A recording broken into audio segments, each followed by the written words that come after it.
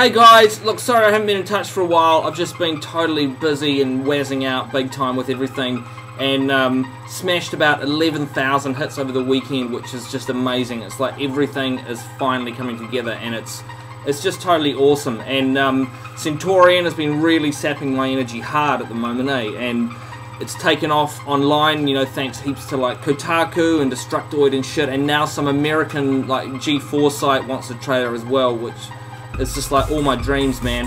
And this real cool chick from Dunedin from the Armageddon conference down there, and she wants to make dolls out of me, which just totally blows me away. And you know, Simon Peterson hero dolls, and I mean, I just can't believe it. Like, what a legacy to hand on to your children and stuff, you know.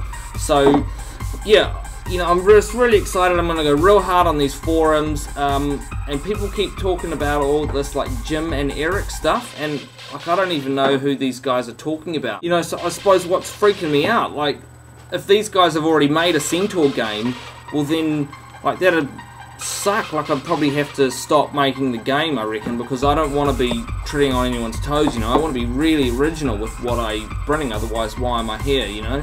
So I just have to find out, you know. They might just be animated from walking or something, so we'll have to see. I mean, look, for example, like, when Michael J. Fox came out here with the Frighteners and stuff, you know, I met him, and that was real awesome, but he was pretty short, and I don't even know why I was saying that, but I don't want to cut anyone else's cheese, you know.